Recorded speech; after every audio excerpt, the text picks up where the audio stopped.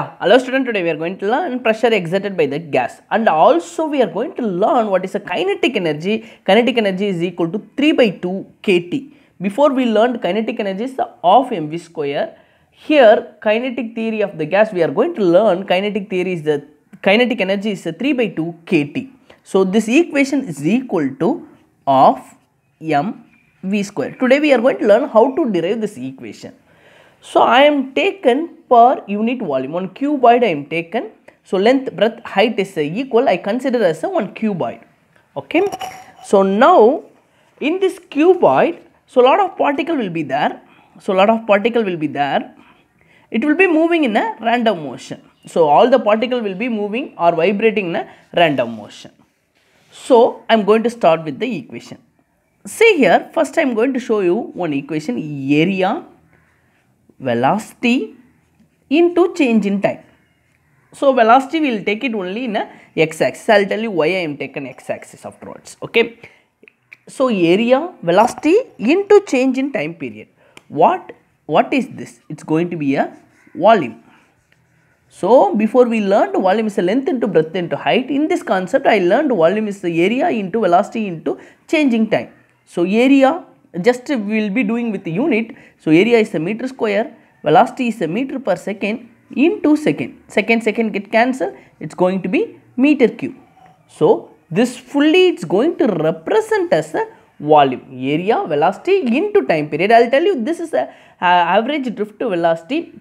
And drift velocity is the average velocity between the two successive collision, because the particle is moving in a random motion when the particle is colliding with one each other. Okay, so when it is colliding with one each other, so it will get some relaxation time, that is a time, that is the distance we are taken mean free path, and also that is a velocity we are going to take it as a drift velocity.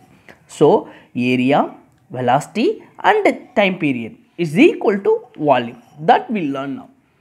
The next thing, n, small n. Small n is a capital N divided by V, capital V. Capital V I am taken volume, capital N is a number of particles. So small n is going to represent number of particles per unit volume. Number of particles per unit volume. So in this per unit volume, how many particles is there? No, that I am taken as a small n. N is the number of particles, V is the volume.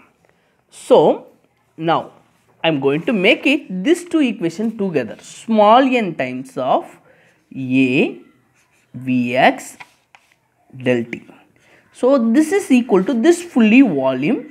This is number of particles per unit volume. So it is capital N divided by volume into volume. Volume get cancelled. This is going to give us the number of particles present in that particular place. So now we have the equation number of particles present in a particular place. Yeah.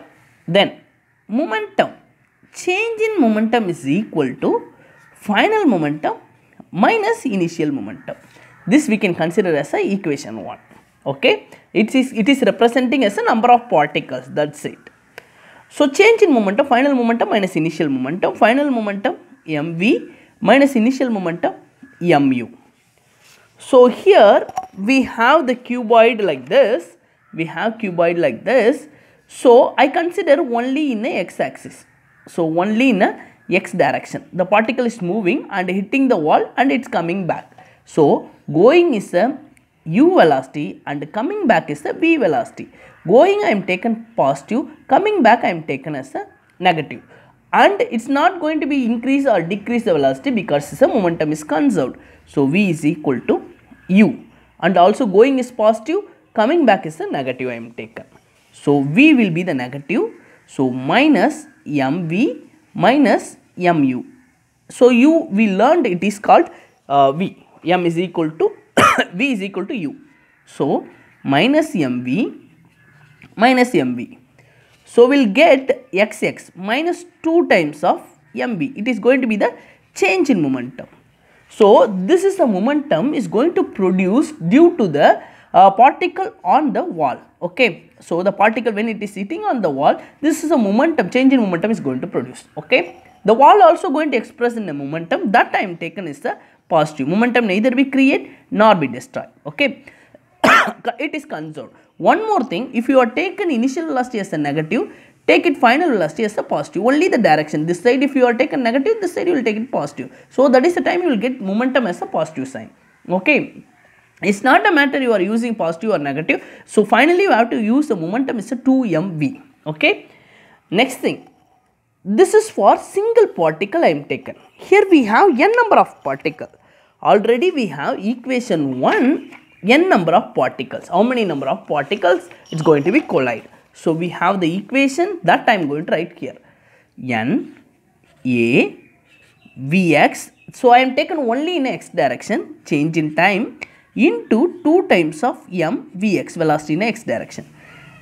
It is going to be represent momentum. Small p I am taken momentum, capital P I am taken pressure. Pressure like this I am going to write.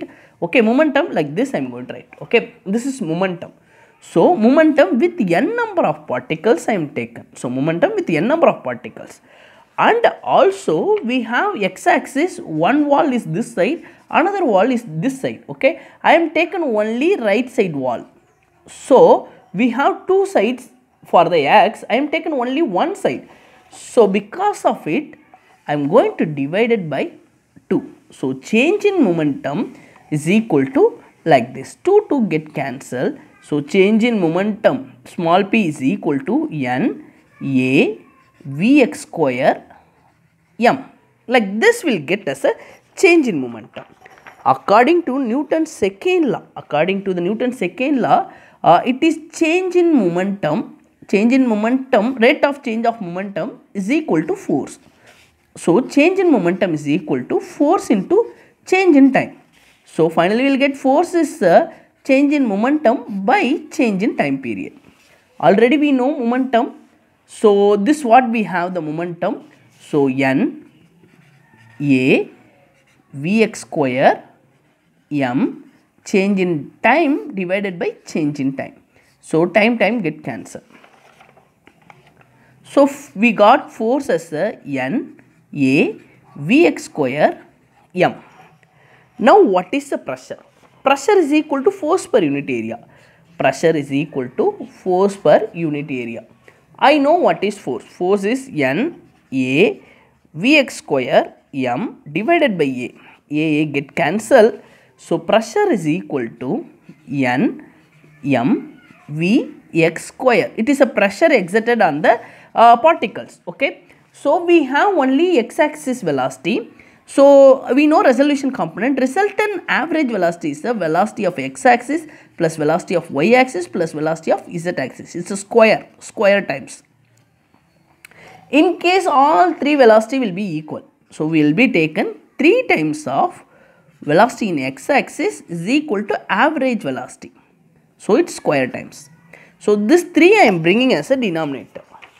So we'll get velocity in x-axis is average velocity. It's overall velocity. Before we are given only in x-axis. Now I am calculating overall velocity divided by 3. So like this we'll get Vx value.